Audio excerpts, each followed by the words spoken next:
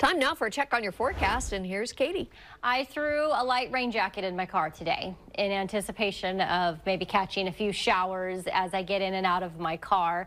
Not expecting it to be a soaker of a day, but you can definitely expect those light showers. I saw it just very wet there on the parking lot earlier, and now it doesn't look like things are as wet, so might be one of those moments in Salem where we're between showers, but I do finally see some raindrops on the lens here in Vancouver, and that's what I have been looking for, is evidence of the rain.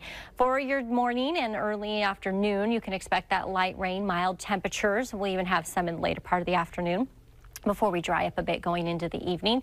And when we look at rain totals, we might see something very similar to Thursday, or maybe even a little more wet. This is that second system that we talked about last week that's coming in and reinforcing and coming through, bringing us some cooler temperatures, bringing us a bit more showers. And you'll notice that we get showery all across the region by the time we get to about noon. Now, there will be breaks in different places at different times, and that's why I say not expecting it to be a soaker over day where it just rains the entire day long. You'll get to see dry moments here and there throughout the day, and then it breaks up even more for us on Sunday until we get to Sunday night, and now we're starting to see some breaks in the clouds. Now Monday, most likely it will be mainly dry. You'll see an opportunity for a shower here and then maybe a shower here, but that's really about it. And it's not, looks like it's going to be much. It might not even be enough to register. And that's what we see here when we look at the forecast. You'll notice that we start to see some slow accumulation, everything filling in. And by the time we get to 8 o'clock,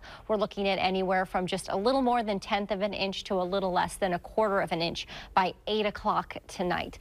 Not too much. And then when you add what we could see by the midnight tonight, you'll notice that break, and then you have a little more tomorrow, and then really not too much. We're seeing maybe at most for the next 3 days a 1/2 inch, and that's for the Portland Metro, the valleys, and even along the coast. And that's for 3-day total as we go into a dry spell. Now, that dry spell most likely will start Monday. We'll see. Like I said, we'll keep an eye on those potential little showers that may happen here or there. And Tuesday, we start to see more sunshine. By Wednesday, Thursday, we're back into the 70s with most of the sunshine happening on Thursday.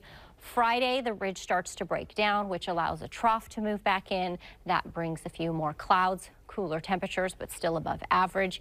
And then keeping an eye on Saturday, because we do have a chance for showers to return by then. We'll see how this ridge progresses and moves through the week.